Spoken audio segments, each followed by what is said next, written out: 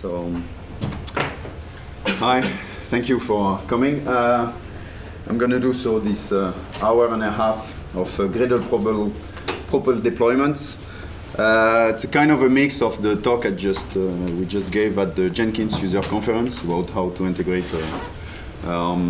basically how to manage modules and modules integration, modules dependencies.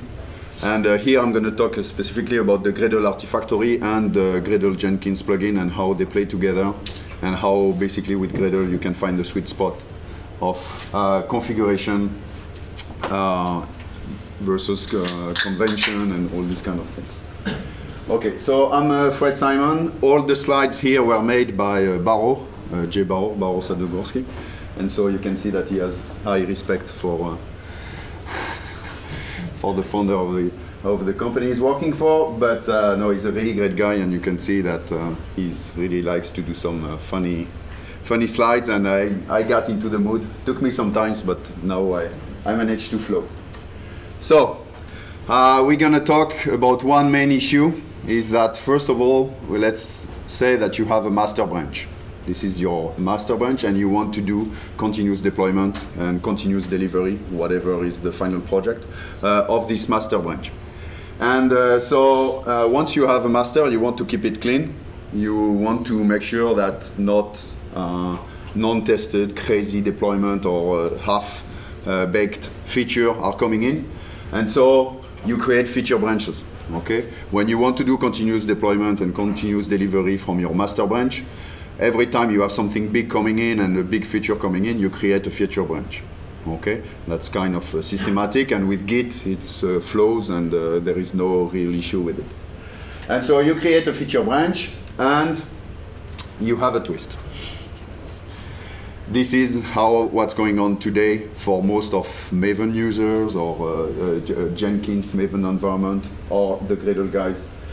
You have a rigid build tool, which is here Maven, which is basically how can I conditionally use a Maven ant run plugin. And here it's, when you do this feature branch, okay, one of the first things that you want to do is to do something special, basically to make sure that you don't pollute the results of the artifact or don't pollute anything that is going on the master. And so you do all kind of profile, all kind of if, and all kind of build tools. So this is a really nice code of Maven on how to do an if, depending on an argument, and to echo two different messages. This is very, very simple and very basic, but well, when you know how it goes with Gradle, you kind of cry. So it's an if of an ant inside Maven, which has not enough space to put the whole snippet, and so well, basically you kind of freak out. You said, okay, what's going on? What do I do? Yeah, one of the main issues when you create this feature branch in Maven is that everything you're going to do on the feature branch is basically going to infect your build tool. On the other hand, you have a rigid CI server. Whenever you want dynamic property or dynamic system, it's well, it's not really meant to be. Okay, you have jobs, you configure the jobs, you can do parameterized jobs, but every time you do the parameterized to manage all those parameters, especially if you can actually know what are those parameters, you end up with doing all kind of strange shell execution that generate property files that are read by other systems, and so on and so on. So, same kind of issues. Okay, so let's say that first you manage to configure your CI server for this feature branch. Okay, we are talking about, I have a CI server configuration which works perfectly for my master branch, and now I want to do the same for my feature branch. Okay, so I start from scratch in Jenkins. I have plenty of fields. It's actually a lot better today. It's collapsing and all this kind, but it's still a long configuration process. And the main issue is that in the CI server, okay, if you do your configuration inside your UI and if you configure, it's inside the .xml. Okay, how do you keep track of the configuration, and how do you kind of automate the CI server environment? How do you add dynamicity to the CI server environment? So this is what we try to solve with the aggregation of Jenkins, Gradle, and Artifactory. So it's the whole pack, and it's mainly based on the Gradle Artifactory plugin for the Jenkins and the Jenkins environment. Okay. what basically we did and what we want and what I want to show you here in the demo is basically how to solve the rigid build tools to do some DSL. How do you want to solve the rigid build server? You do some DSL. How do you want to solve a version CI server configuration? You do some DSL. So I mean, Hans, you really like that. Every time you have a problem, you just add to the DSL. But at the end of the day, it looks like a joke, but it's really working like that. Once you try to find the best way to model your issue and to give the minimum amount of information about what you are trying to do, and you make the tool capable of reading this information that you provide based on these domain specific languages and execute the things that you expect the tools to do, okay, everybody works better. Okay, the tool works better because you provide the exact information and it's not overloaded with a bunch of XML code and unneeded bloated line. And you works better because you provide the exact amount of information and you don't have too much headache about adding and configuring all this kind of stuff. So for the DSL of the build tool, Gradle, so here we didn't do anything, we just added the Artifactory plugin, which is an Artifactory convention inside Gradle that add the DSL about the Artifactory configuration. Rigid build server, there is a DSL which is called the jobs DSL, which allow you in Groovy to create dynamically Jenkins job or any kind of job. Anybody of you use it or try to use it? Okay. So today this integration of this jobs DSL with the Gradle environment is really nice because it's reading the Gradle model and being capable of creating a job inside Jenkins based on the information inside the Gradle model. And the last one, the CI server configuration. So it's solved by the DSL of,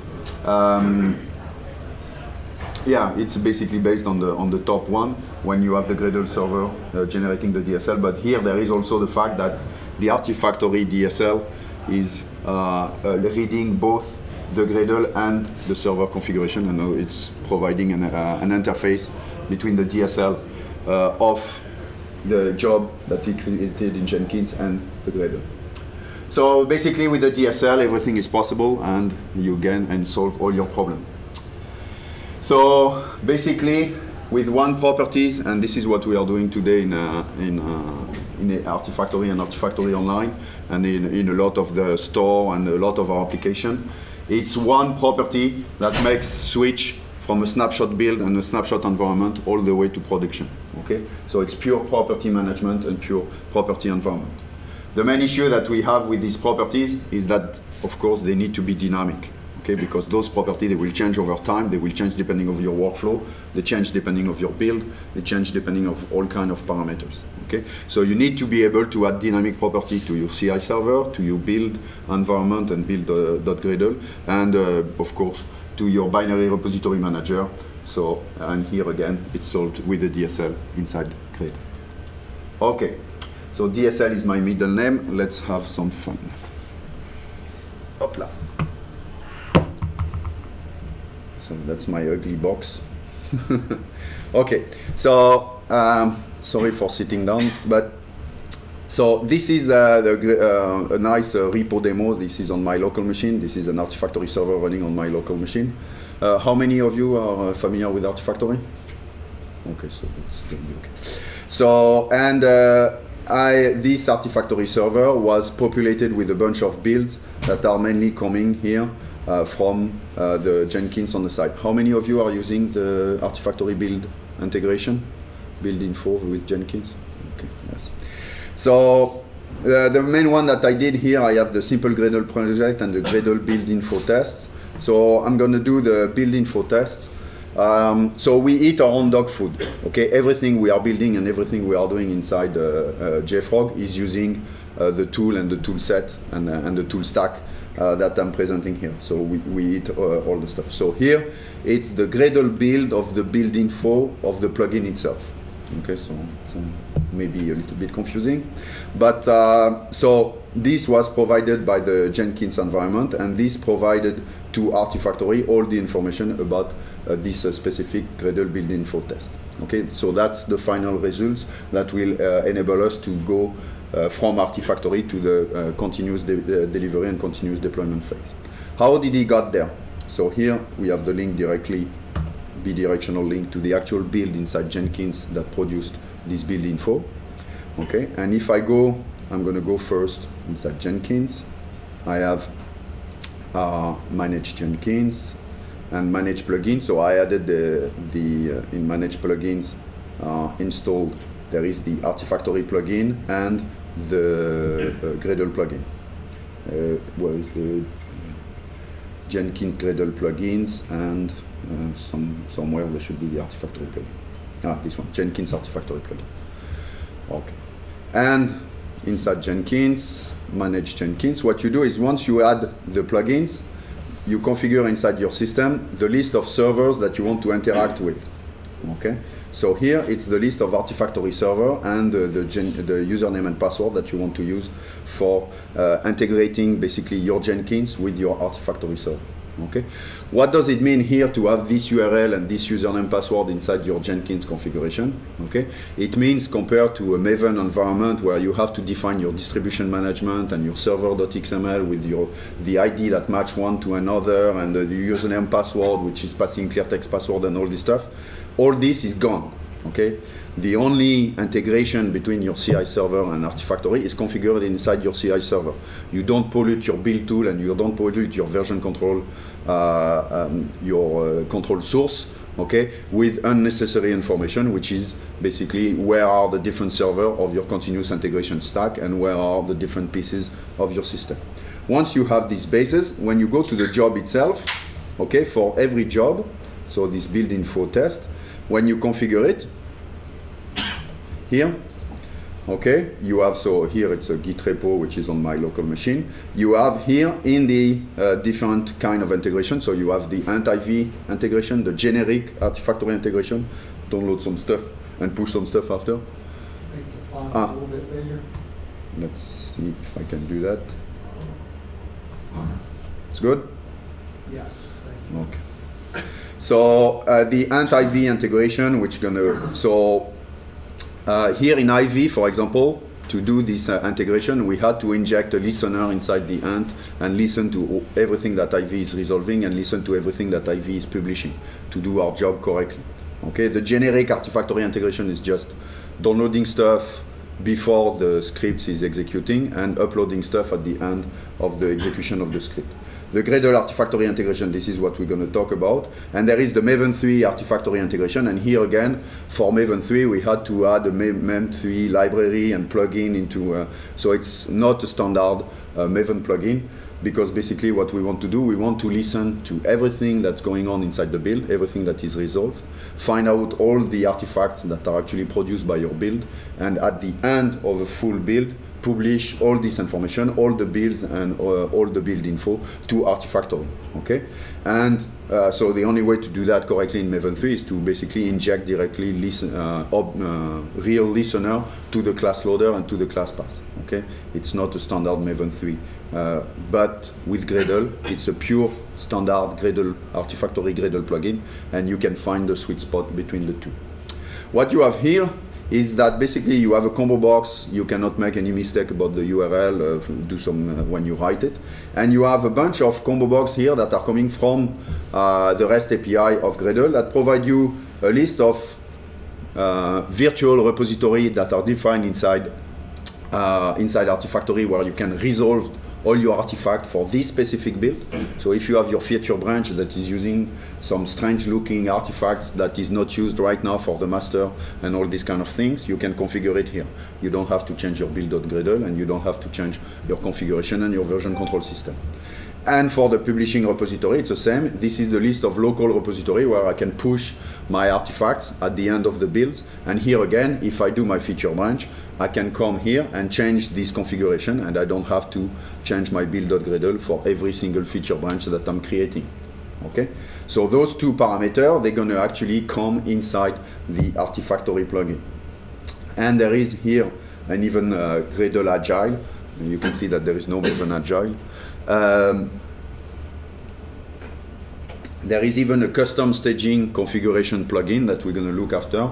which allow you basically to write some Groovy scripts and dynamic Groovy scripts about how all this behavior of creating a new build inside the CI server is executed. Okay. This, I want to make it mandatory in one of the future version. Yeah, this is quite important for all of you guys that are big Gradle users. At the beginning, to inject the Artifactory plugin inside the build, we used to inject it via the init.gradle. So we injected here an init.gradle that was generated by Jenkins that injected the Artifactory plugin to all your projects, okay, automatically. So you didn't have to configure the Artifactory plugin inside your project, inside your build.gradle.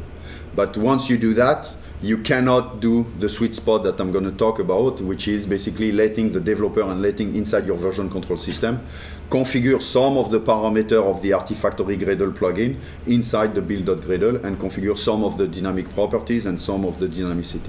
Okay, so here this checkbox is telling basically Jenkins, the build.gradle of this project already has the Artifactory plugin configured inside. It's already playing with it. Just don't inject it again, and it's going to do this injection of the properties. Okay.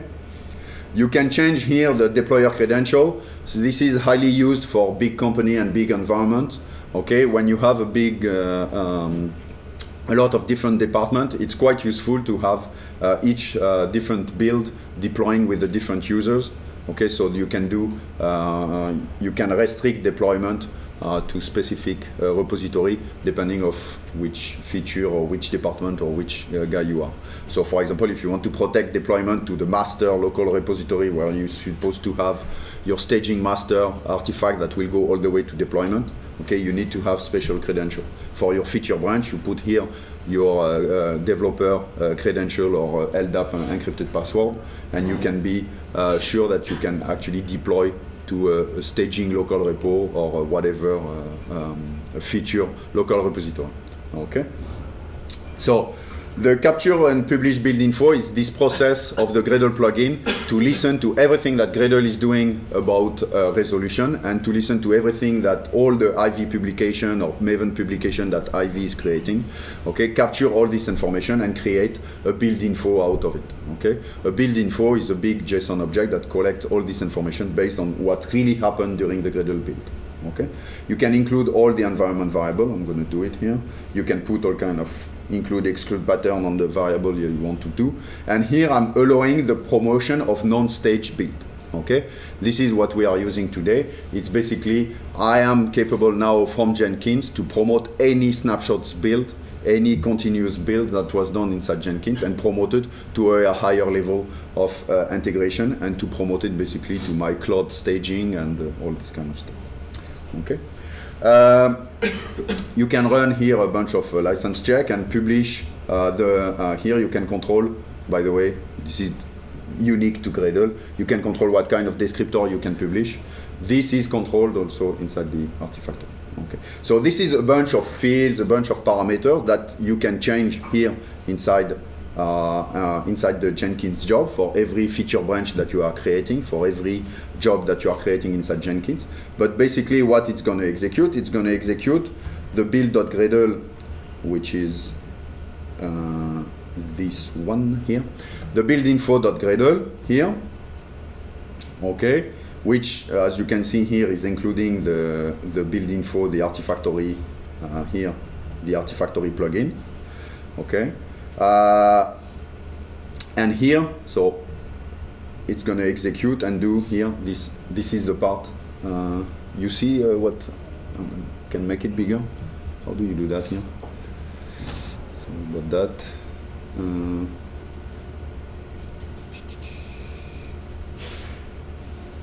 You can see, or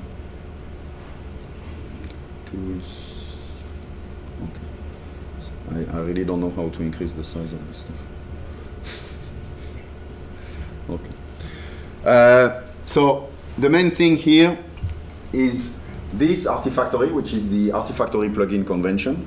Okay, is the DSL of the Artifactory plugin inside my build.gradle. Okay, so here I can start to add some information, and like I said before, in the previous version, inside the CI server, you had to define what are the configuration you want to publish. Okay, what are the properties here you want to add to all the different information and all the different builds and artifacts that are published. Okay, what are the default repo keys you want to resolve from, and the context URL and all this kind of stuff was configured inside the Jenkins job. Okay, what we just saw.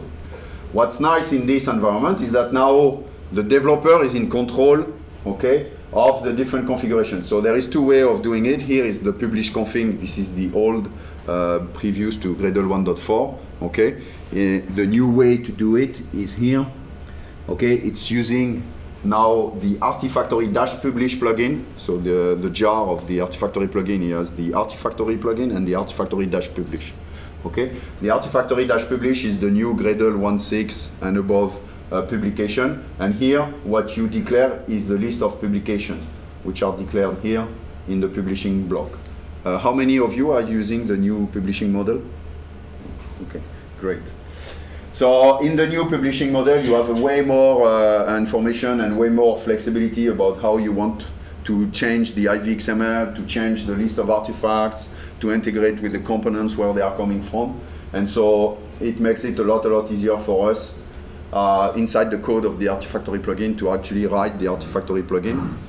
So you don't really see it for you, but for us, it's this Artifactory -publish is a lot smaller and a lot cleaner than the previous version. Yeah. Is that part of the core now? Yeah. This one here, it's incubating. Yeah. It's so you need the version 2.1 of the Artifactory plugin to have the Artifactory -publish version. So it's the version 2.10. You can see it here at the top. 2.10. But since here it's running with Gradle 1.6, in Gradle 1.7, what did you change, Dan? Not much. Not much in 1.7. So so here it's really easy to add multiple publication, multiple IV publication, multiple Maven publication, and I think we're gonna add even more publication for C++ and for all this kind of stuff. But everything that is here after for the Artifactory plugin to capture the model here and publish this model at the end to Artifactory is a lot cleaner and a lot more user-friendly for you as a DSL writer, okay, and for us as Artifactory publisher. Okay. So. Yeah, so here it's a list of things, and the other thing is that you can start to see here things that are impossible to do in Maven or in any other kind of tools, is to add dynamic properties here to your deployment build tool. Okay, those properties are the metadata property that's going to be injected inside Artifactory. Okay, and it's all the metadata that is injected on the build info. There is even more dynamic property here that I'm going to show you. Configuration publish here, test compile.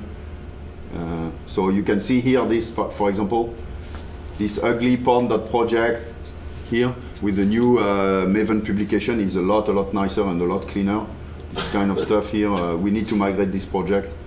Maybe Das can help me, but this is converted to a lot less line of code in the new environment. It's a lot nicer, especially the source jar also, or adding source jars to the configuration. And so what I want to show you is here, bintray.version. Okay, so this is bintray information that we put inside Artifactory so that the bintray publish will do the job correctly and automatically. And we can put here all kind of filter and regular expression to actually tag the different artifacts with Artifactory publish dynamic properties. Okay, one company that is using that quite heavily is Spring Source. So all the Spring Source release management and the Spring Source flow, they are using Gradle to do the build, and from Gradle they are tagging their documentation files, they have all kind of different files with the different properties so that it will start different workflow for the rest of the project and the rest of the flow. Okay, so this kind of dynamic properties, it can so come out of the box with Gradle. Okay, basically we can do that also in Maven, but if we do it in Maven, it's going to be static. There is no way to make those properties dynamic. Okay, but as soon as you're using Gradle and Groovy and all this stuff, it becomes dynamic and it becomes way more useful than Maven filter and Maven tag. Okay. So this is what is executed here when I do, so I'm going to do save. Let's do another build just to make sure. But I'm going to go here to the previous one. So you can see here, it's just a Git update and a standard build, Gradle build with a lot of x-ln to add, and we are dirty guys. And so what's really nice and important here is that you can see that all the build tasks are executed, everything was executed, all the tests was executed on everything, okay? And voila. Okay, when I put the laser pointer, it's beeping. And at the end, really at the end of the process, okay, the publication, the configuration that were configured to be published are published here, deploying artifact to Artifactory. Okay. Here there is four really important things that happen only in this configuration. Okay, which is the build server. It works with Bamboo and TeamCity also. It's not only with Jenkins. Okay, but the build server that is calling a Gradle build that is publishing to Artifactory.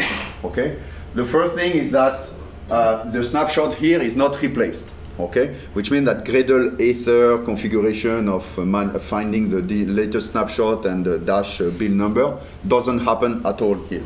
Okay, it's the snapshot file that was created by Gradle with the POM file and the jar files and all this stuff taken as is and sent to Artifactory with a good path. Okay, there is no Ether involved and no calculation.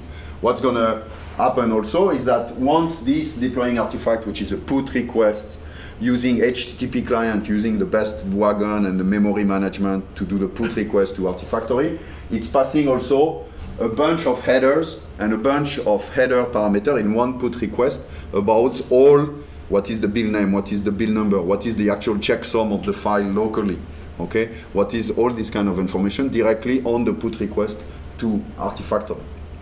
What it's going to do is basically Artifactory gets all the metadata about this deployment immediately and can do an immediate checksum check. Okay, 80% of the checksum error in any kind of build or interaction with a binary repository manager is at deployment time. It's when you take your local file from your local build and put it on whatever SFTP or HTTP server or whatever. Okay, when you do the deployment, something goes wrong and your build tool is just sending the HTTP. It looks okay for him, but on the other side, the file is corrupted and you get corrupted jar. And once you get corrupted jar on your remote server, after it's really a nightmare to debug and so on. What's going on here is that since the header are part, the checksum header are part of the deployment, it's an immediate failure if Artifactory that is saving this file is calculating a checksum that doesn't match the checksum calculated by Gradle. You have an immediate build failure. Okay, we really believe in fail early. Okay, we don't have compared to our competitors that are doing all kind of reports and sending all kind of mails after the fact telling you that this and this are wrong or whatever. We really think that in a continuous delivery environment and continuous deployment, you want to fail early. Okay, as soon as there is something going on, you want to fail, fix it, and continue. Okay, do it again. And so this timestamp here, snapshots. If I go to Artifactory, okay, so this is all the builds. I have a link here which is going directly to the Artifactory build info for this specific build. This is where we were here at the beginning. And if I go to the publish module, I have the information about all the modules that were produced, the number of artifacts and the number of dependencies. Okay, and you can see here, so bad luck, he didn't do it. Gradle snapshot local. Okay. Yep, let's take maybe this one. Oh, fuck, that's it. Release. I'm gonna find one, don't worry.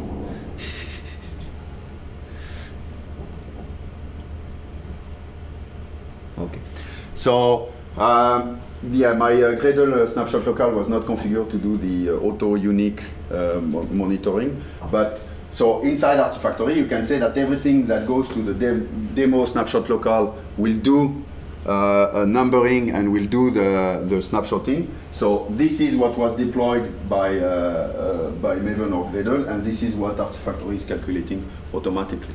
Okay. So Artifactory is calculating automatically this timestamp and this build number, and so you don't have the.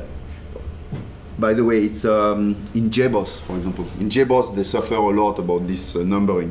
Okay, when you have Maven, it's kind of I don't know how they thought that it was a good idea, but Maven, when he wants to calculate this timestamp and this build number and this unique ID, he has to download the Maven metadata XML, check what are the latest value of all this stuff, change it locally, and redeploy the file with the new name and the new version, and redeploy the Maven metadata XML with the new version. Okay, this is typical kind of work that need to be done on a centralized server-side environment. Okay, it's a ++ environment which is global for everyone, and it needs to be automated on the server side. This is exactly what we are doing. And so the last part of the build here, which happen when you do the deployment, it's exactly that. It's calculating the Maven metadata.xml automatically, and so all the indexing and all the tooling that want to go like Gradle doing the listing of what are the latest version and the latest file, okay, it's done automatically here by Artifactory. So the build tool doesn't have to do. Deploying artifact, deploying, and at the end here of all these deployment, which are, like I said, all those deployments are capturing the model that was the publication model or the configuration model created by Gradle and sending it to Artifactory. And at the end, there is this global build info object that is sent to Artifactory, okay, which is so this one here. Oh. Yeah, it's a little bit build info JSON. Okay, so this is the JSON object. The version is the version of the JSON of this JSON 101. Gradle build the build number, and so license, build retention, and the list of modules. Okay, the ID of the module, the artifact that are produced, and the artifact that are dependent. This JSON object, we have already some Python guys and Ruby guys that are using it also, but we have also the Artifactory, so the build info project itself here, which allow, it's Apache v2, it's fully open source, you can take it and play with this JSON object as much as you want, okay, and do all kind of stuff with it. As you can see here, this object is a graph, okay, is a dependency graph based on what really happened on the build, on the Gradle build, okay? It's not, okay, it's not capturing the whatever POM XML or IV XML or whatever configuration, okay? And what Hans was talking about, and Daz was talking about also, about this issue of setting version range and having a selected version and finding, and you have changing modules and all this kind of stuff. At some point, you need to have inside your system somewhere, okay, the exact jars and checksums to be able to find out some issues that happen during the time. Okay, so by having here exact checksum of the jars that are used during your build, okay, you will be capable of going back and knowing exactly what happened at some point. And that's why, by the way, we provide also a diff tool, okay, that allow you to do a difference between two different builds and build info, and so providing you here by the checksum what are the dependencies that change and what are the, so here you can see, okay, the different, the POM file, they didn't change, but the jar file were regenerated because of jar.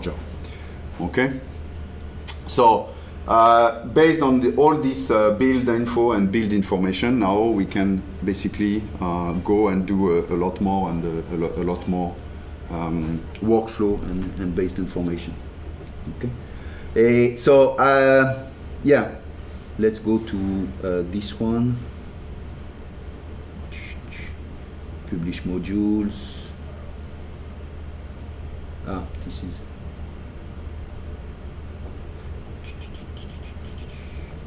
This one should be better, yeah. This one is released. Publish module.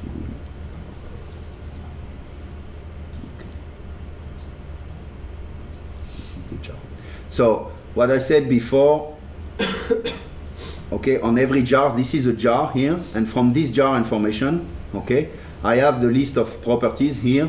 What is the build name, build number, okay, build timestamp. So this ability to tag a binary without adding to the manifest MF, reopening the jar, or all this stuff, to have dynamic properties and dynamic metadata, okay, on top of a jar, is something that is not used by many build system and build environment today, because basically a stupid file system like people are usually coming from for the binary repository manager cannot support this kind of things.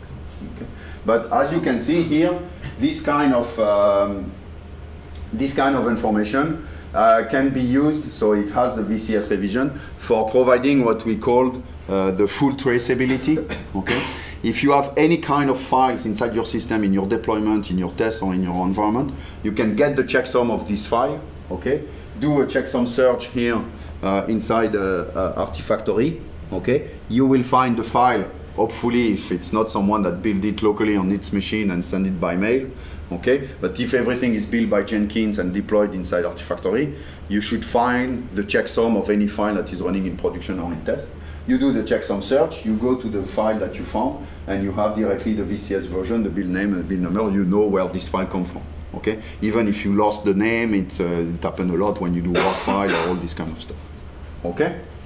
So the main thing here about, like I showed you before, the build.status here was dynamically injected by Gradle to be of type release. Okay? So you have now this dynamicity and this dynamic behavior from Gradle about setting the good properties and the good environment right from the beginning. And we hope now we are working also on changing it and modifying those properties along the way with the Gradle build also. It's mainly a promotion and REST API access. Yeah, and those properties, they go and they stick to this jar wherever they are and wherever they go. And because of those, I mean, it's not really because of those properties, but with those properties here, for any kind of artifacts, if I go to builds, I have the opposite view for a certain artifact, who actually produced this, okay, all the link back to the CI, and who actually used these dependencies, okay? So the full graph navigation of what really happened during all your builds and all your environment, okay? Show in CI server, I can go back, and I know exactly, okay, inside Jenkins, who actually published these specific artifacts, okay? Yeah, and so the dynamic properties, like I showed before, on the build info, Gradle build info tests, Artifactory build info, up.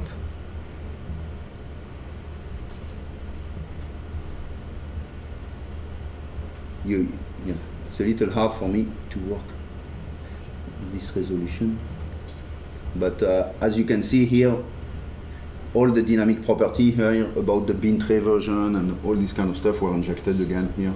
I had also, yeah, Gradle test. I don't know if you saw, it was what I just did now. I added the Gradle.test properties with the version 2. Okay. So, why? Yeah, how to use those properties? So we use it a lot inside the JFrog for all the Chef and the automated deployment of Chef, okay, managing those properties. This is the file that is ready for staging. This is the file that is ready for a certain environment and production. We use it also for starting all kinds of different processes and different workflow. And from Gradle environment, basically, when you are doing the resolution, you can set up on the resolution URL and the resolution path, filter rules and say, I want to get only the file that came from a certain build number or build root, which is what we call the build isolation and the build flow isolation. Okay, to make sure that you get the file from a certain build when you do your resolution. Okay, I'm going to go back to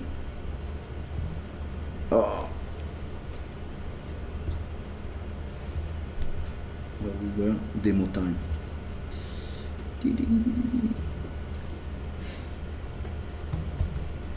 Okay.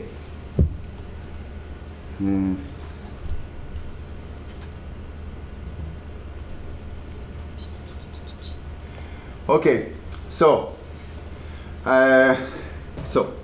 the release process. So the main thing here that we talked about is how you take a snapshot, okay, and you deploy it. How to deploy a snapshot and how to manage and make sure that you manage a snapshot all the way to deployment. Okay, there is a lot more to talk about, but yeah, I don't know. It's usually a 2 days training course about how to do the whole workflow all the way to deployment. So I'm not going to get into too much detail. But the other part of what we really think should kind of migrate to a new way is how do you do a release, okay? Today, basically a lot of releases are still done, and especially in the open source environment, from the developer machine, okay? Why? Because making a release, okay, is not the same than the automated build and the automated snapshot build that you are doing on your CI environment, okay? For me, it doesn't make sense, okay? If the release is so special and if you are doing something different than your CI environment, how do you know that it's a good time to do a release, okay? You're going to run some different Gradle task that's going to do something different, and you're going to end up with binaries that are maybe completely different than if you didn't activate the release or whatever. We see a lot of release profile in Maven, and so and all these kind of processes and issues. So having the release process as close as possible to the snapshot build and to the continuous and integration build, okay, is really important, and it's something that needs to move. One of the main issues that people have is the time of the build. Okay, the time to do a really clean release build takes too much time, so they don't put it as the standard workflow. This can change, and with the optimization of the thing. And the other issue is basically there is some special stuff still, like numbering, knowing the version, okay? Knowing the release version that you want to use, if it's an RC1, if it's an RC2, or if it's a general availability one, and all this stuff is a human decision, okay? And so there is, if you do an automated process and an automated CI, there is a time that you need a human decision to say this is the release number or whatever, okay? So basically we have two ways of doing that. We can do releases by redoing the build, or we can do releases by using the binary repository, okay? So this is something that is kind of strange, but we actually do it more and more. This is not good. To do this and go back here. Okay. Once I have a release here, okay, I can do now. I have this little basket. Looks like Artifactory release promotion. Okay. So what I did is that I activated here the ability from Jenkins basically to make a release out of any snapshot. Okay. And I have here a bunch of promotion plugins that I can use to do that. Okay, I have the snapshot to release, and I have the Cloud Promote. The Cloud Promote is what we talked about, which is property based. Okay, it's just a Cloud Promotion plugin, Cloud Promote, where basically we have staging, open source, production. So the different layer, so we can put through. And what this plugin is going to do is going to copy to the target repository all the files, okay, all the bulk operation of all these builds to the target repository, and tag those files with the good properties that are ready for Chef to be picked up and to do the deployment. How did we write this Cloud Promote plugin? It's basically a nice looking promotion.groovy here, a nice looking Groovy script. So, I mean, as Gradle user, you should not have much problem doing it. What happened inside the Artifactory is that you have the ability to add any kind of Groovy scripts for a lot of exit points. Okay, we are really the only one that can do this kind of stuff. And so here in the promotion, I declared the cloud promote. This is the one that you saw from Jenkins. Okay, so Jenkins is capable of reading disclosure here. And a bunch of parameters, so AOS staging, AOS and prod, this is what you saw. And target repository, cloud deploy local, which is the default one. And it's taking the build name, the build number, and all the parameters here that are defined. So the build name and build number is because I come from Jenkins and it's special build name and build number. And here there is a bunch of Groovy scripts that works directly with the database of Artifactory, okay, with the actual binary artifacts. Okay. One important point about Artifactory is that all this information is pure database. Okay, you don't actually play with the files. Okay, they just do links to the checksum file store. It's a little bit like the Gradle local cache. Okay, the Gradle local cache, he has files that are indexed by checksum, but all the metadata is not in the file store. The metadata is in the metadata. What is called Daz? There is the file store and the binary metadata. Yeah, the binary metadata store. So they are separated like that, and there is a dynamic link that is done between the two. So Artifactory works exactly the same way. And so what you are doing here is that you are playing with the metadata information and the metadata object of your file. Okay, so you can change the name of your file, you can change the properties of your file, you can move the files, and you can do all this kind of operation.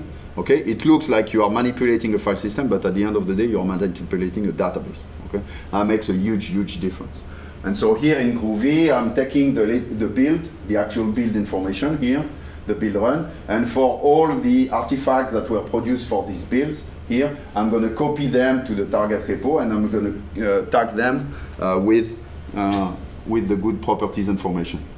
Okay, and I'm going to tag them, set properties with the property key and value that was passed as a parameter. So not that big of a Groovy script. We are really bad in writing Groovy at JFrog. It looks like Java, but but at the end of the day, it's doing the job. And by the way, this is the actual code that we are using to monitor and manage our cloud continuous deployment and continuous delivery. Okay, so it's not like I'm bullshitting you. Okay, so this is the cloud promote. The other one is the snapshot to release. Okay, so the snapshot to release here is really changing the file, changing the target repository, and changing the file name and the POM XML and all this kind of stuff, doing a lot more work. So the code is a little bit harder to read.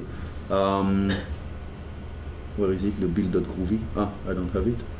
Ah, yeah, here it is.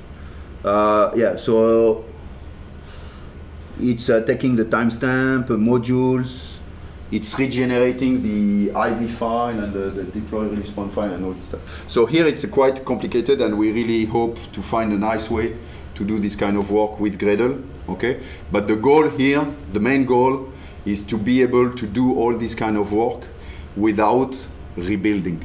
Okay, once you have a binary that you created that passed a bunch of integration tests, that passed a bunch of environment and all this kind of stuff, to say, ah, yeah, now they are good, and the first thing you do, you check out from your source code and you redo the build, okay? You're taking I mean, for us, you're taking a risk, okay? The goal is to do all this job directly on the binary artifacts, okay? And it's possible to do it from the REST API and here inside the database of Artifactory. Frederic? Yeah. Is this only available on the Pro? Yeah. Is this new plugin, snapshot to release? Hmm? Or it's Yeah, it's on our GitHub. By the way, if you want all those Groovy code here, it's on our GitHub repo. So if you go gito JFrog dev, I'm gonna go. I think I have it open now. By the way, it's and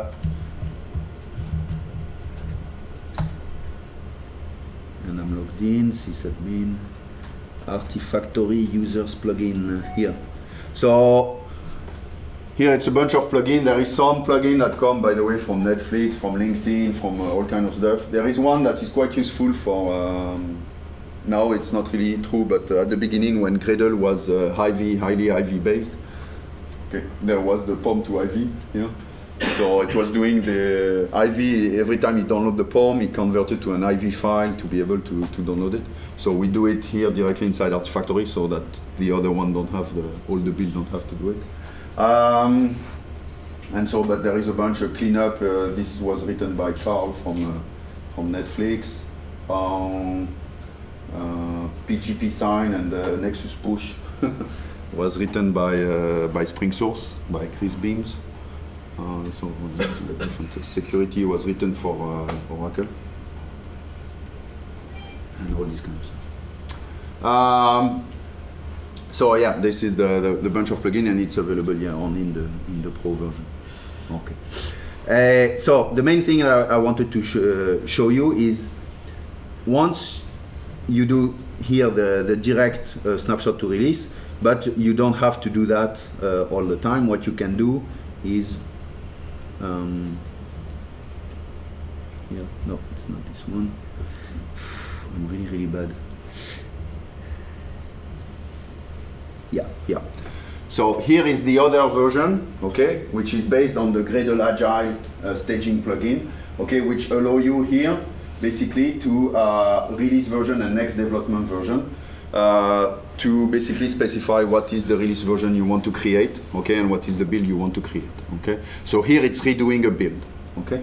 You can change actually a repository to change, staging command, use and all this kind of stuff. What's going on here, by the way, which is a lot nicer than with Maven or other kind of tools, those properties here are inside the Gradle.properties. What this plugin is going to do, okay, is going to take the value that the user is putting here, changing the Gradle.property for this specific build, okay, on the current workspace of the CI, doing the full build and full deployment to a special, usually staging repository, okay. At the end, it's going to do a tag inside Git. Here it's a Git tagging, or inside the version, subversion and perforce. We support the subversion and perforce. Okay, and basically, it's doing this issue that when you want to redo this build, which is a release build, okay, if you really want to do it, this release build, you need to have this XA transaction, okay, between the version control system, the build, and the deployment. Okay, and you need to make sure that you are tagging the good version of the version control system, that you did a full build and a full test that are coherent and working correctly, and you have all your artifacts deployed to Artifactory and accessible by everyone as the exact release. Okay, all those three things need to happen and be coherent together. Okay, so this is the way we are doing it. Coming in, doing a check out of the latest master branch, changing the Gradle.properties, doing a local commit but not a push, okay? On a branch actually, creating a Git branch and doing a local push, local commit, doing the full build and the full deployment, and then doing the Git push at the end. Okay, so you have a full integration and it's in one single build compared to Maven release processes or all this stuff. One single build to do this release. Okay. So this is the other way of doing it. Where I am? Yeah. Okay, great. Now let's have fun.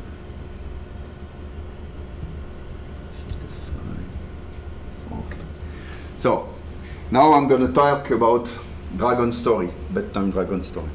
I really like them because they are basically pushing to the future, and they are the module management nightmare. Okay,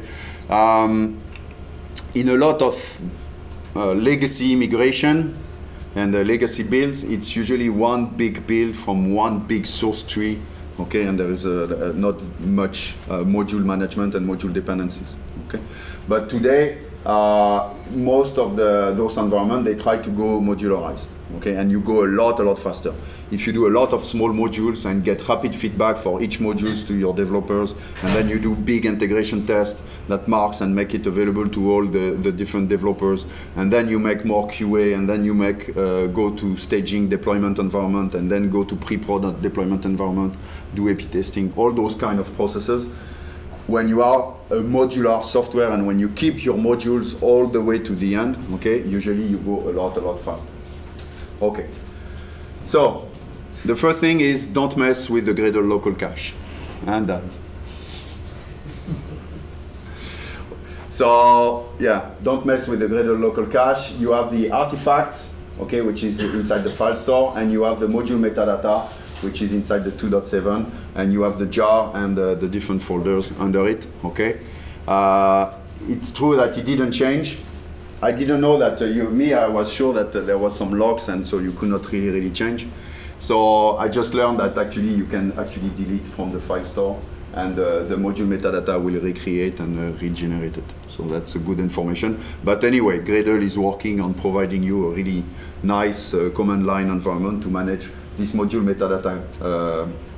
So anyway, it's very, very smart stuff. Just don't touch it for now until they provide you with a good tool.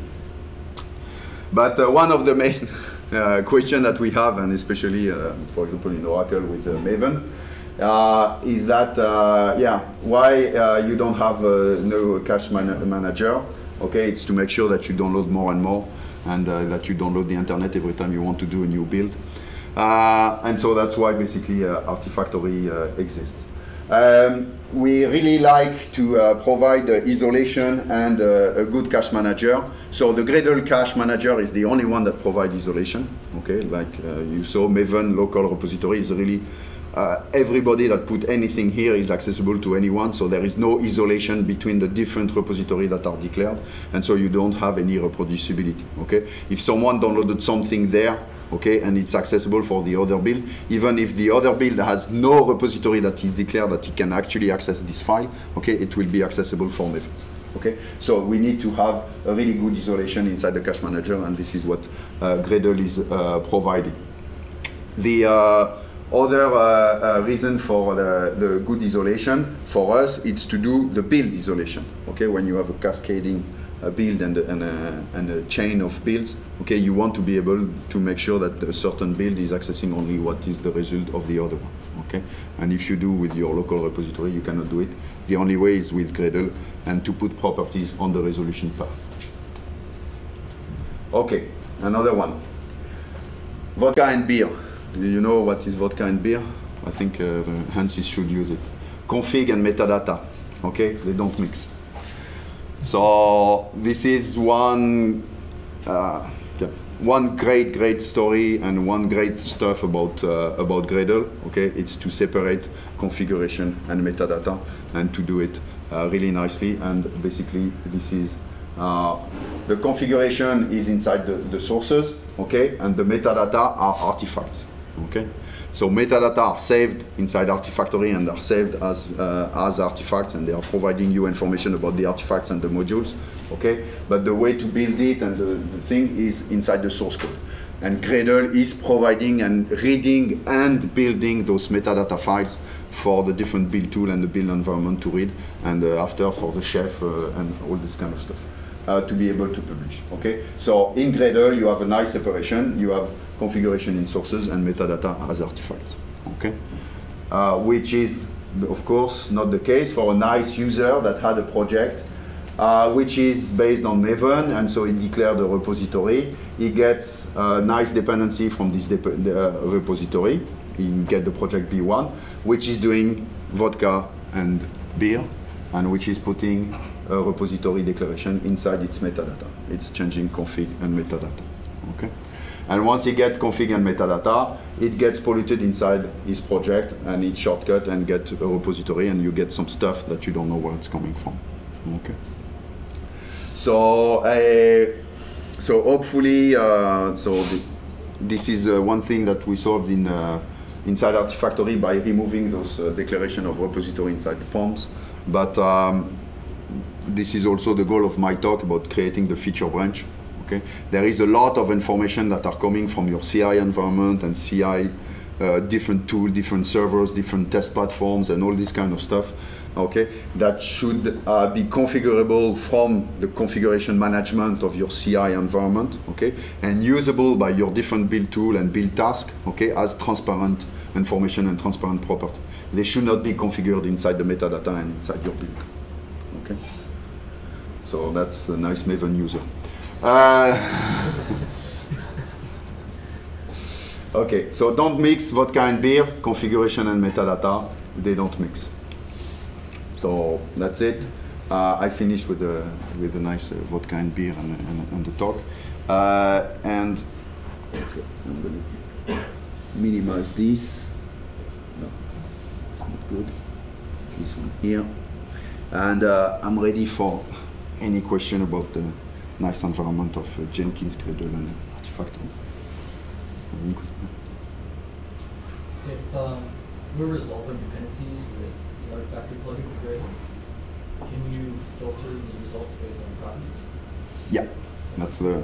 So I can actually do. I had an example ready, which of course I don't have here. This is a Gradle release demo snapshot. Let's see if I have some stuff here.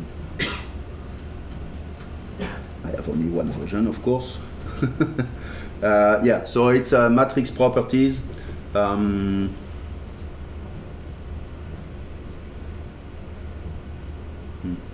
Okay. So yeah, it's configurable from the Artifactory plugin. So you can do.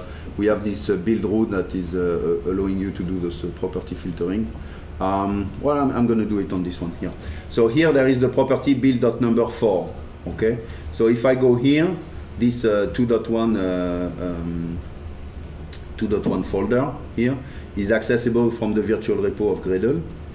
And okay, this is, by the way, if you see Artifactory/Gradle/org JFrog info, this is the kind of repository listing that Gradle is going to execute. Okay, here it takes time because it's actually listing all the Gradle. Here is the virtual repository that aggregates a lot of remote repository, and so it's aggregating all the information from all the different remote repository to get the list. So you get here. So if you add multiple version, and if I did the non-unique correctly, you will have multiple version with different numbers. Okay, but what we saw is here they have the build.number equal 4. And so if I put here in my filter what is called matrix param, which is build.number equal 5, okay, which is, okay, and I do the listing again, it's supposed to cache. So the build.number here, it's a bunch of properties, okay, this is how we do our query. You can see that the files are not there, the file disappears, okay, and if I put 4, which is the good one, okay, they will reappear. Okay, so this is, you just change in the URL, okay? We want to do a lot more about those properties in terms of dependency declaration. Okay, that's coming with the C++ environment that Gradle is doing for all the C++ variants query and all this kind of stuff. So to reuse those properties as variant of the metadata filter and metadata calculation. This filtering works for anything, right? Yeah. Not necessarily just Gradle, everything else. Every file that is accessible. Yeah. So for our cloud infrastructure, so there is the chef code. I'm not going to show because there is the chef code contains a lot of configuration management and stuff like that. But in the chef code, we have the property filter based on the different chef environments, okay, that are adding those properties here to whenever chef wants to get. By the way, this is in LinkedIn also. This is exactly in LinkedIn. They do about the same also. When they want to get the WAR files that is matching the different environments. Okay, so it's asking for Artifactory in a good position for these properties. So Hans talked about a pattern for large software stacks where you have some sort of independent third thing that knows the dependency tree. Yeah. And then, so you have separate repos, separate components, and then you promote certain versions and use latest promoted. And this seems like a good mechanism to do that, but I'm wondering, like, how flexible is Artifactory to have, can you have like arbitrary metadata attached to these things so that you can have separate graphs or like do a branch across packages? Like, let's say you have two different teams that have two different software stacks that overlap, and you don't want them to step on each other's toes. Exactly. So for doing that, what we use here usually is copy builds. Okay. So when you do, at the beginning we had only copy artifacts. So you were capable of copying artifacts from one repo to another. So you can copy doing the part of the promotion. Okay, is to take, okay, this snapshot is good for this team, but this other snapshot is good for this team, so you copy different artifacts. And now that we have the build info, you can do it at the build level. Okay, so once you have the build, it's bulk operation on all the build artifacts. Okay, so you promote. What's going on when you do this copy or this move or whatever you want to do to those different repos? You create usually a virtual repository for the different teams that have a visibility of different local repository and different visions. And so the main goal here is for Gradle, when Gradle say, okay, I want to get the latest build info API artifacts, not to be aware about all this information. Okay, what they have inside the artifact, the resolution stuff, it's a dynamic property that says I'm part of this project. So this is my root URL, okay, Gradle root URL that I should resolve to, and Gradle is going to resolve and is going to get only the artifacts that are suitable for this specific environment, this specific build at this specific time. So can you use, so you've got these virtual repositories that kind of compartmentalize that. Can you say, show me this virtual repository at a specific revision or as of yesterday at 2 p.m. or something like that, so that you can control change? So to control change, it's the build info, okay? When you capture the build info, you know that this specific build that happened at this time got this checksum. Okay, it's like in the checksum cache. So you know which checksum he actually used. Okay, so after, by having this build info information, even if the file actually got removed because it's not the one you want to use, you know that this build actually used this file from this checksum. So this is how we do the build info history is your version control of the graph. Because each one of them is a graph and it goes up in time. So if at any point in time you want to use an older graph, you need to use the build information to reconstruct that. So and every time, so if you want, it happened to in a lot of different environment, and you say, oh, this was the build that I really need. So you take a build info and you can take all the artifacts and all the dependencies and isolate them into a specific local repo, like a for partner, or I need to do more QA test on this one. And so you extract and you copy all this stuff. What's important, by the way, when you do that, and for continuous integration and deployment, in LinkedIn, every time they do that, it's more than 6 gigabytes of WAR file and all this stuff, okay? So if they do that multiple times a day and it's a file system operation, it's just doing, okay? Here it's database, it's just select, update. And so you can copy gigabyte and gigabyte and gigabyte multiple times a day. There is no actual copy. It's just database repointing to the same checksum files and file store. So this is the way to play and move with it. So can you say something? You mentioned that you put the checksum just in the header of the HTTP. Yeah. Can you do, or do you do something like, I have this already, so I forgot about this part. I have 4 parts and I talk about only 3. I forgot this one. When the build.gradle, and this is really helping a lot of big player and big build, is that when Gradle is sending the deployment and saying, I want to deploy this file at this location with this metadata and this information and this checksum, Artifactory, the first thing it does, it looks inside this file store checksum and he says, wait, I already have this checksum. So he's telling Gradle, don't send me the bytes, capture all the information and all the metadata. So he creates the file with all the metadata and he links it to the actual checksum, but Gradle doesn't have to send the bytes. Okay, so the build time is way shorter, and you do the deployment a lot faster. The only constraint is to try to make sure that your jar and your POM and all this stuff are recreating the same checksum files. Okay, and because of timestamp inserted into when you do the jar command and all this stuff, sometimes it's a little bit hard. But a lot of time you can do it correctly if you are careful. You're gonna start to be careful once you start to have megabytes, 100 megabyte files to deploy. So if you start to be a little bit careful of the way you're doing that. I'm not concerned about publishing stuff. It's about resolving the stuff. So I often have clients where they have multiple repositories with multiple components they publish among, I don't know, 50 Scrum teams or so, and they want to avoid traffic, right? And so Gradle have to build again if the artifact changed. So if you don't change it, we don't need to rebuild. Yeah, the avoid rebuild. Yes. That's there is a way. We have all the if you combine the Gradle model and the Artifactory model of the build info and all this stuff, there should be a way to do an up-to-date information kind of class and kind of information like that. It's not there yet, but I'm really hoping.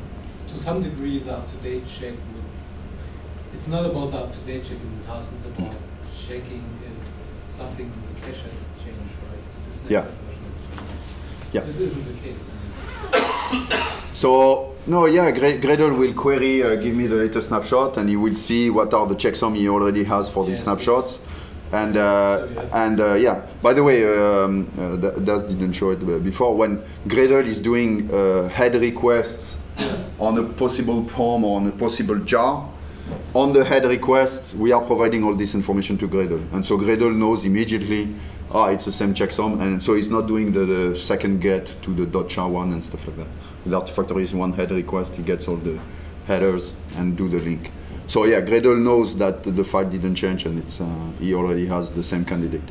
But it's not linked, from what I remember, it's not linked to the up-to-date mechanism. This is my issue. To some degree, because in the up-to-date mechanism, the input is the checksums. Oh, okay. Which is checksum based, so it shouldn't change. It's yeah. not affected. Okay. So that should work. To the same that should work. Yeah. Considering that Artifactory has all the metadata, does it have a mechanism to show a visual graph, a dependency graph? No. No. Where did we? Yeah, it's more something like how Gradle could use that, and Gradle can present that. But yeah, it's. I think some Ivy stuff has capabilities to do that. Like if the IVD plugin for Eclipse can do that, and there's some tooling around that. So I presume Artifactory can provide Ivy metadata too, like if you like that. So Netflix is, but they wanted to open source it, and finally they wrote something else. But they had something that aggregate all the IV files. So they have a plugin in Artifactory that aggregate all the IV metadata of all these different things into a file and provide this file to a Scala tool that create this graph and do this graph. But they didn't do it on the build info. Yeah, I would really like it to have something. But well, Artifactory is really a storage engine. Okay, we really see ourselves as Artifactory as the Git for binaries, okay, a subversion for binary, cheap copies and all this kind of stuff, okay. In a version control system, a binary is always a burden, okay. It's a big file that doesn't change, it has one name and doesn't change, and it doesn't have any history, and you delete it, and when you delete it, you really want to delete it, and you don't want to keep the fact that you deleted it, and all this kind of stuff, okay. So a binary is the burden for most version control system. And in Artifactory, we took the opposite, okay, by doing this database to checksums.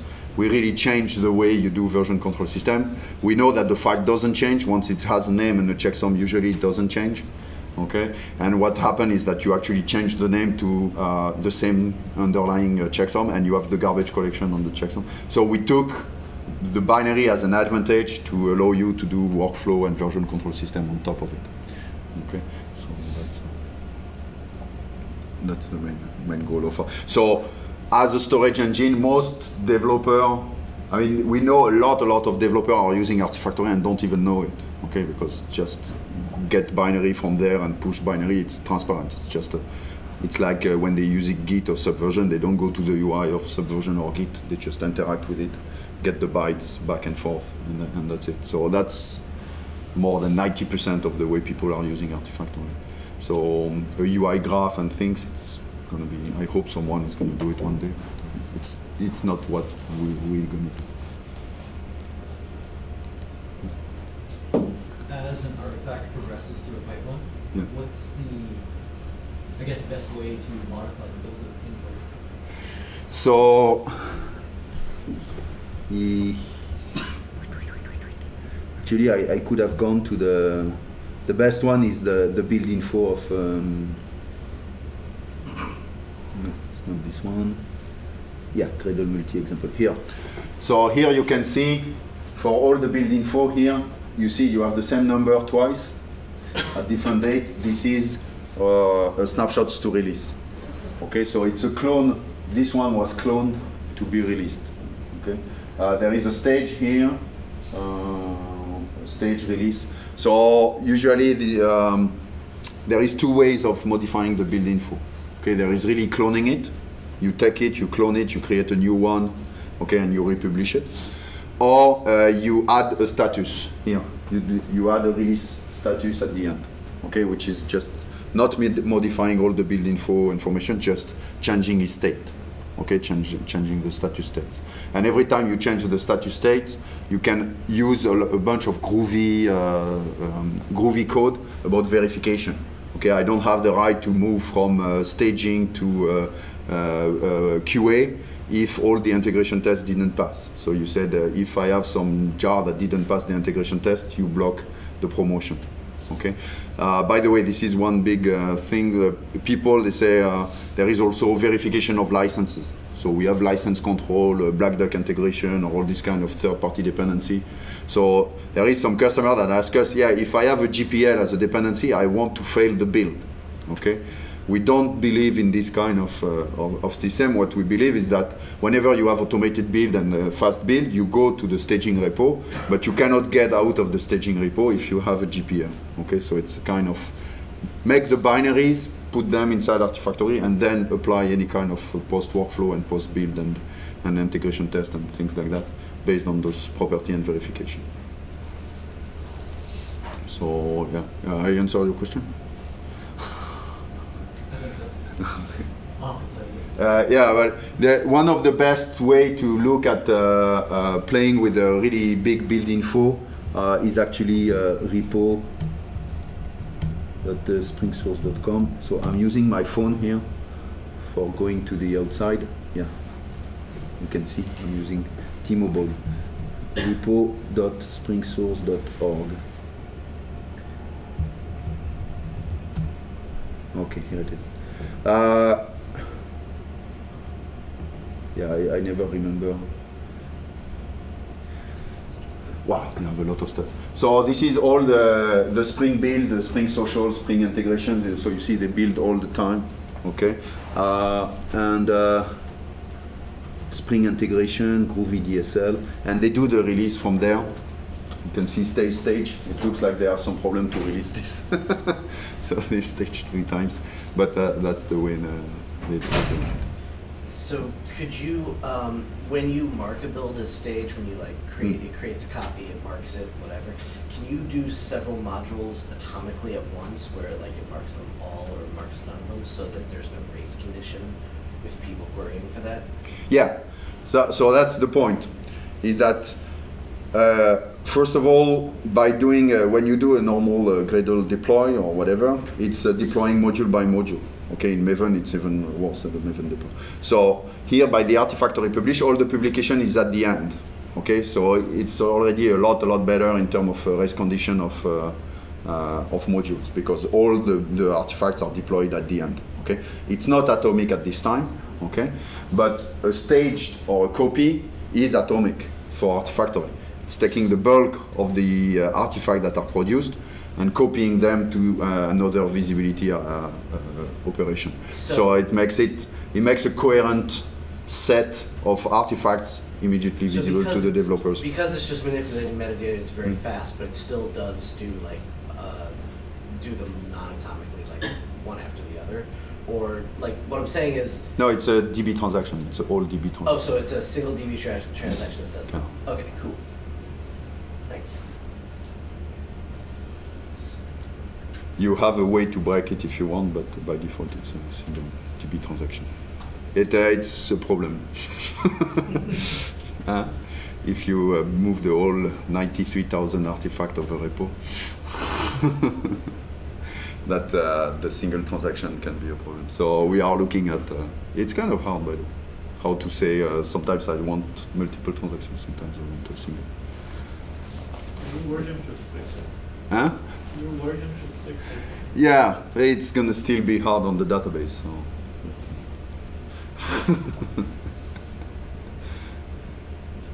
Any other question? Well, since you're there, how big can Artifactory get? Like, what's your biggest Artifactory So this one is Gradle is actually so this is 450 repo.gradle.org 1.5 million.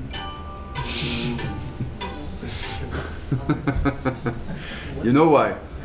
You're using it for 1.5 million.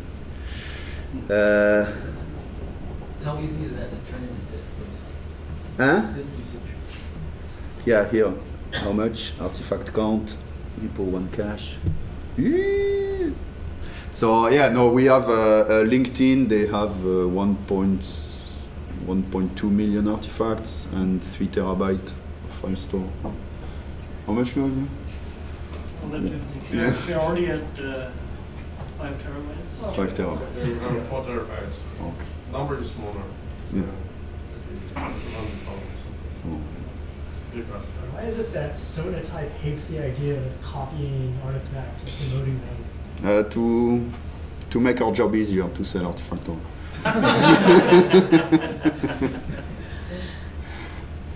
So, yeah, 734,000 artifacts from repo 1.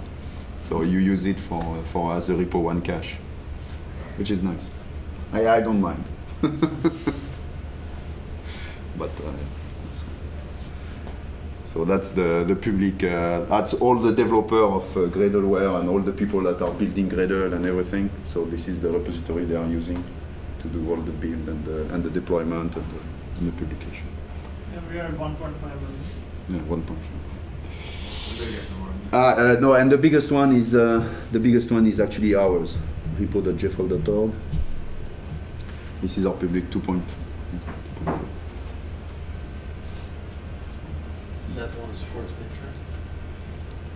Huh? Is that the one that supports BinTray? No, well, we do from here. This is our open source, so we publish from here to BinTray for all our open source stuff. But no, for BinTray you have the Ojo. BinTray, how many? This is my. Yeah, I have to do Rigomades. Everybody knows about BinTray? Shift Control N. How many there are in BinTray? No, BinTray they have, but they don't count the file, they count the packages in bintray.com. So they have 62,000 packages. But a package is a bunch of modules that have the same version lifecycle. So for build info, for example, it's 6 sub-modules, 6 multi-build, and it's one package here. So a wicket also is one package. So yeah, BinTray is basically once you have a release and you want to make it available to everyone, okay, that's the place to go. And here there is a lot of really cool Gradle plugins. Okay, 96 and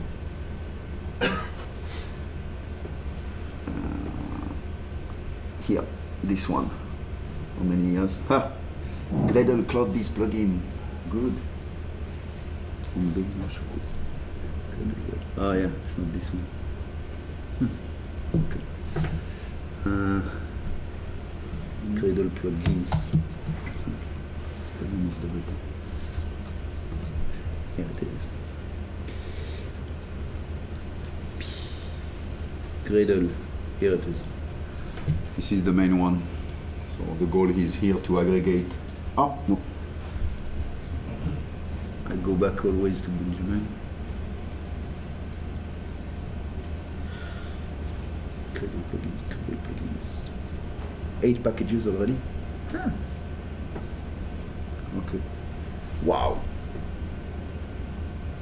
There are some people that are doing a lot of plugins. More packages. Oh. Need to find David. So you see a lot of guys here are pushing that the plugins. The goal is basically to have Gradleware aggregating all those packages under one single one. So you can link. Here I don't have the partition. The goal is to link and aggregate all the Gradle plugins. Is there a logical way to link build artifacts that are already in Artifactory? For example, if I have an application, say foo, and the foo is consists of A jar, B jar, C jar, and Artifactory already has all of that. Is there a way that I can logically link them to say foo.war consists of these three artifacts? The war file, you mean? Just an application, just foo application consists of these three artifacts. Inside Artifactory, so it's the build. No, I'm not packaging. I just want a logical link. I want to search for an application that says, oh yeah, this application consists of these three components. Is there a logical way to link? No. I mean, in Artifactory, the build info. So if you find a component or a jar, and it's produced by a build, so you can go back to who produced it. And for this specific module, you have the list of dependencies. Oh, just query the build info. Yeah, exactly. Okay. So you go back to the build info. Now, if it ends up inside the war or not, we don't capture this information. We just capture what are the jar that you downloaded to when you actually built it with the checksums. But that's the information. That's the extent of the information. So I kind of want to ask a slightly more open-ended question, but first let me just say, basically, this is what we're currently doing. Feel free to snicker. We have all these jars. We have a huge, like our artifacts are enormous. We produce them all. Trust us, it works. But then we have the process where we actually build our installers, and we're currently using install4j, which sucks, don't do that. But that's what we're doing, and so we build these huge, like 6 GB distributions that our forward deployed guys actually, carry to our customers and do stuff. Maybe there's a better way. Maybe you have some advice. Would you recommend shoving 6 GB installers into Artifactory? I'm going to guess not. No. We have a lot of users that are doing that. ISO files, big install file. They are doing. So the thing is that for the continuous delivery process, to keep exploded module as long as possible for all your tests, integration tests, and all this stuff is the best process because it goes a lot faster. Okay, and it's a lot. I mean, easier for the whole process to manage small modules. But at the end of the day, you want to create this file as late as possible once you pass as many tests as possible, and make it available for all your customers and because if you do it later, you get less instances of it. Yeah, so, exactly. And if we could get rid of install4j and just be making tarballs, then we wouldn't necessarily have to save those, or just the metadata used to make them, because that's basically. So if you do the generic Artifactory plugin, for example, or if you use a Gradle specific task to create this tarball, the build info itself, we have some customer that just take the build info itself as some kind of source of truth of what's inside the tarball and do the query on the build info for what's inside the tarball.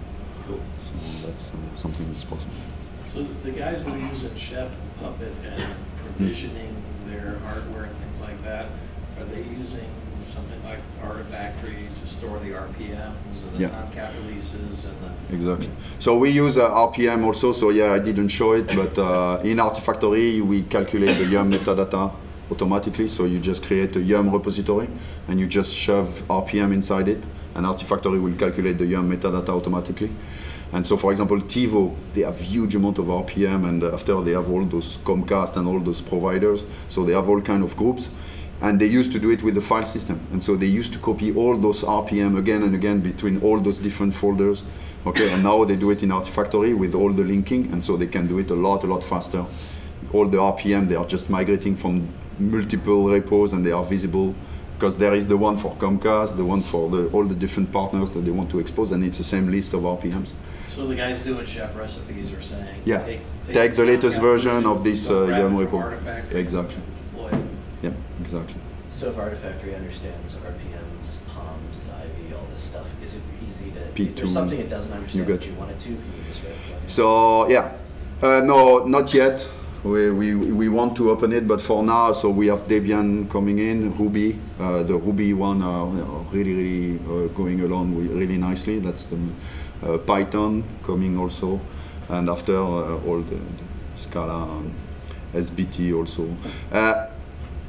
The SBT plugin metadata kind of provider, but yeah, it starts to be NuGet. We understand NuGet also. But it's a lot of different repository format, a lot of different index. We understand P2. P2 was. How many of you are using P2?